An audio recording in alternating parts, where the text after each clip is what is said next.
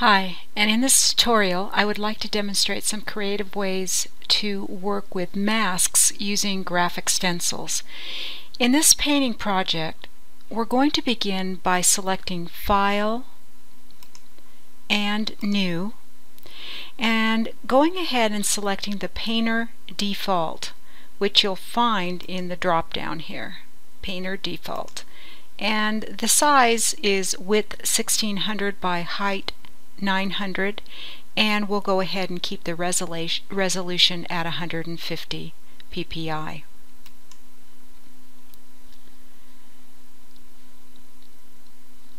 The protea flower comes in a wide variety of colors and shapes and is really perfect subject for our project here.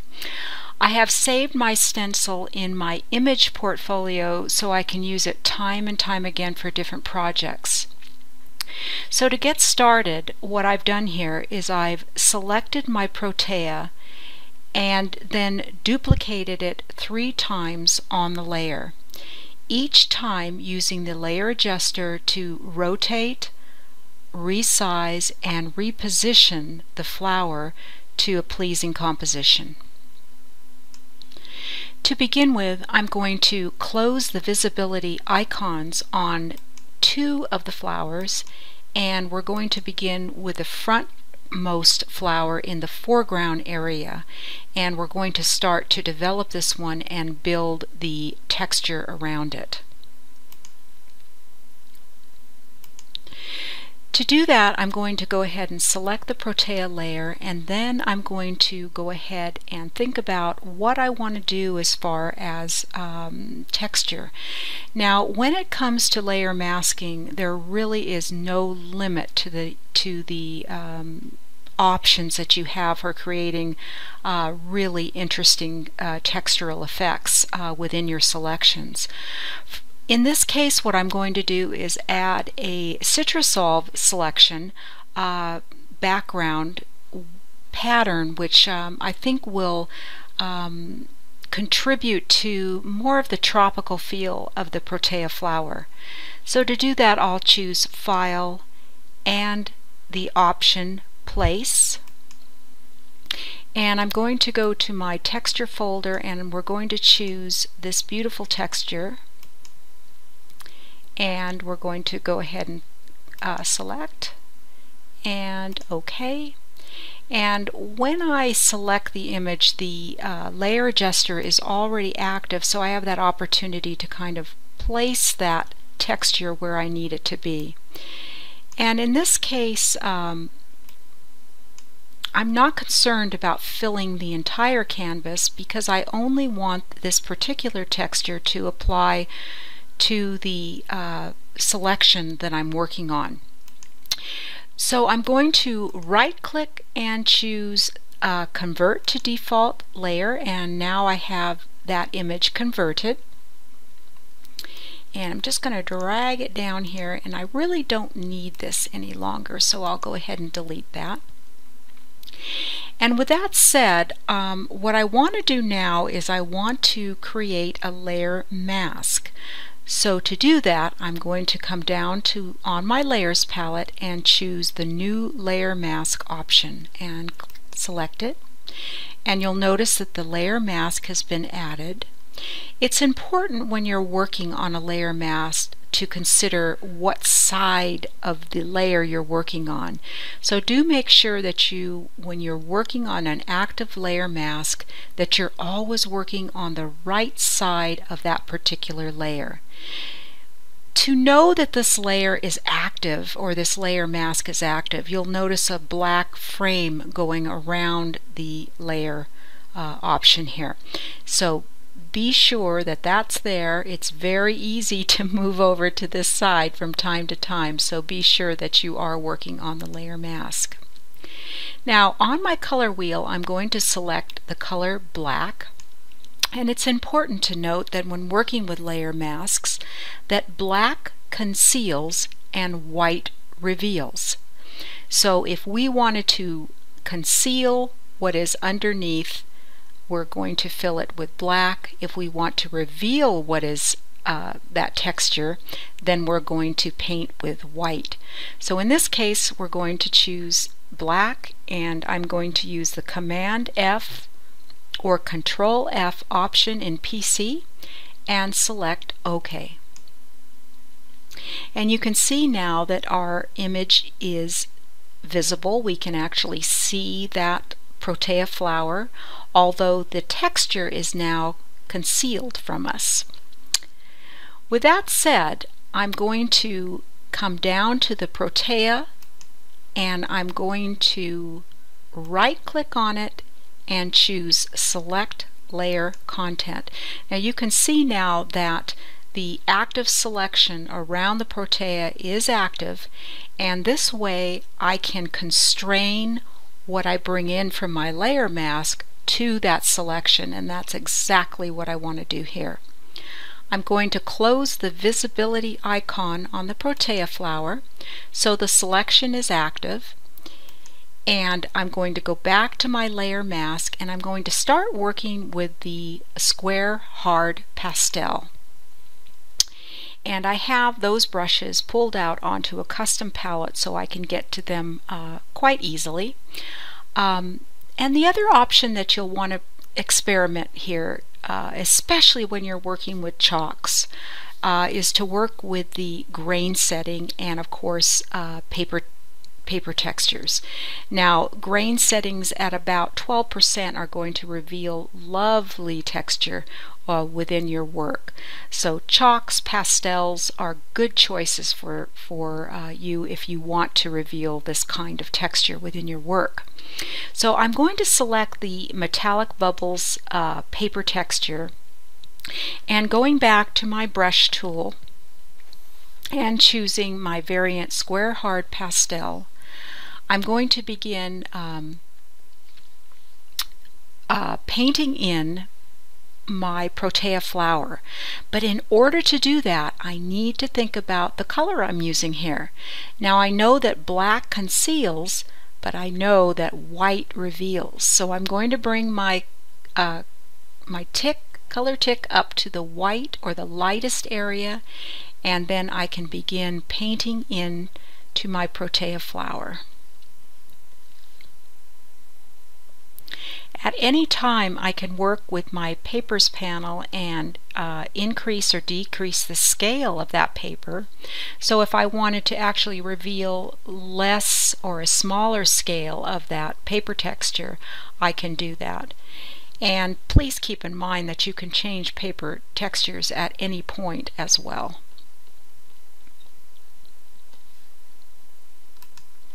So once I feel that I've captured the essence of what I'm looking for in the protea flower, I'm going to go ahead now and right click on the layer mask and apply the layer mask. And by doing so, let's go ahead and update that layer.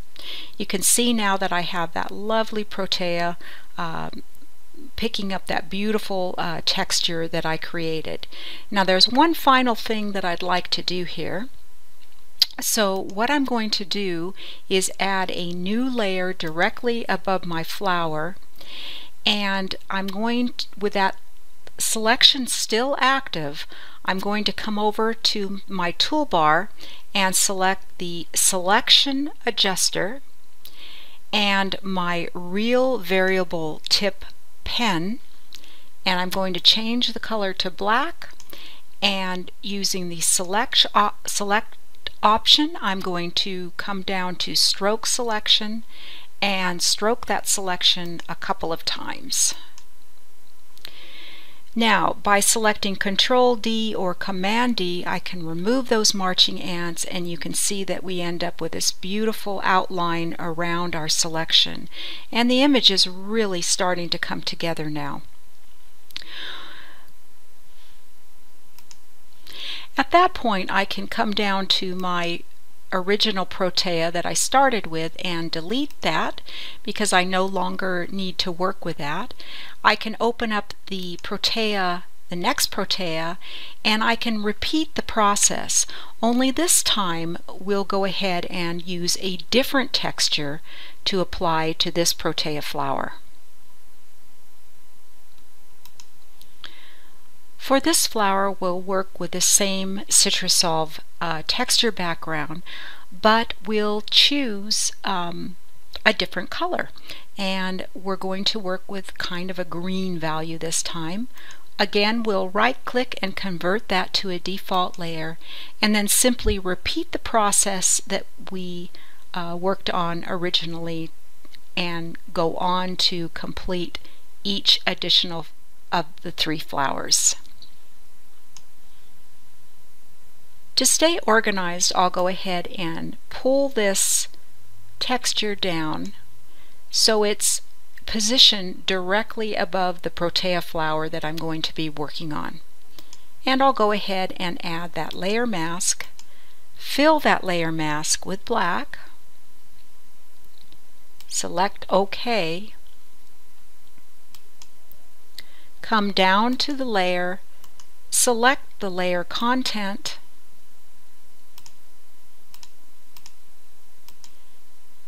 and then begin to paint into my layer mask. I'm going to close the visibility eye on the second protea flower I'm working on now. Again, I'm going to pick up my real variable tip pen, and with that selection active and painting with white,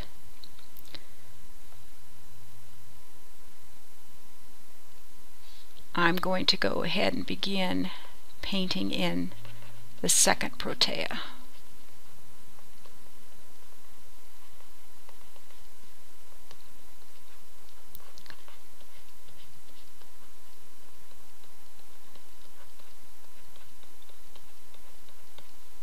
I'm going to stick with that paper texture as well because I think it works pretty well for what I want to do here.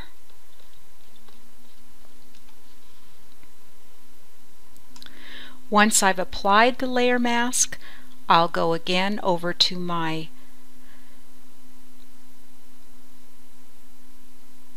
selection adjuster, and we'll go ahead and stroke that selection once again using the real variable tip pen, working with black and choosing select stroke selection, and we'll do that a couple of times. Command D or Control D to remove the marching ants, and you can see that we have that beautiful second protea completely in the correct hierarchy, feeling like it's in back of the front protea, and we can go on again to repeat that process with the final protea. Now I've applied the effect to all 3 of the protea flowers, and the wonderful thing about working this way is the fact that each one of these flowers is on its own layer.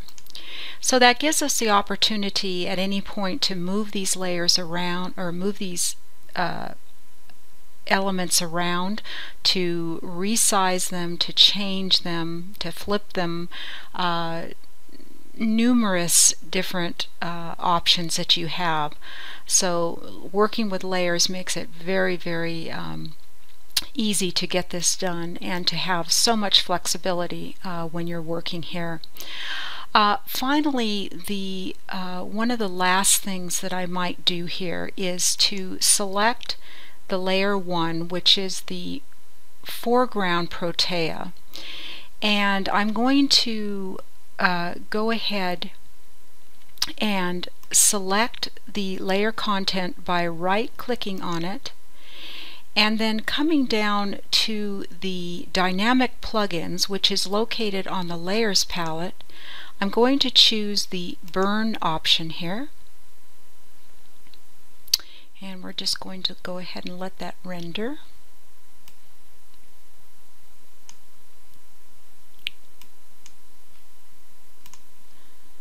Cancel.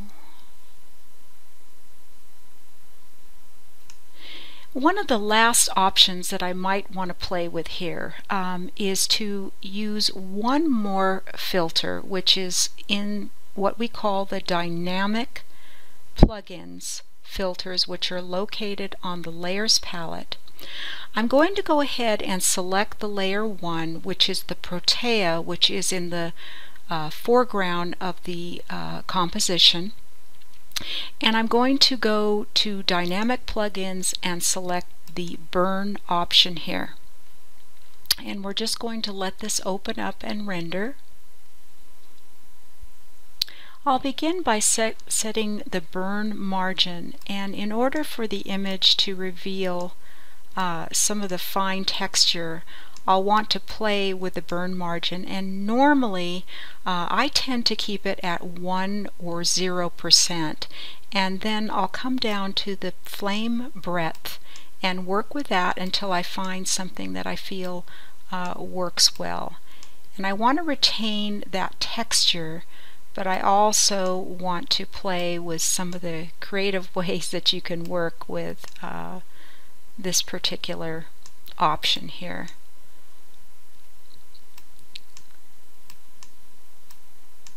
So I think what it's doing here is giving me more of that real tropical feel that I was hoping to achieve.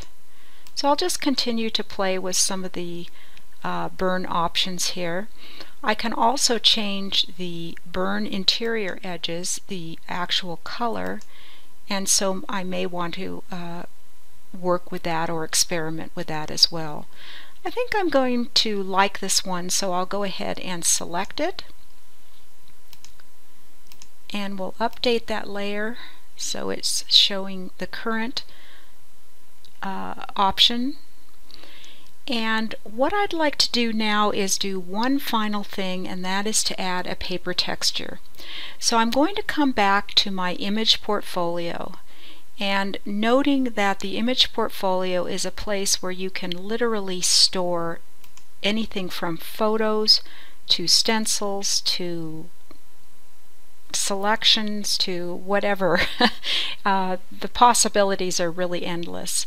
But I have a paper texture here called my Perfect Paper Texture that I use quite often, and it's one that I use so often that it made sense for me to add it to the image portfolio and to store it there and then apply it as I need it.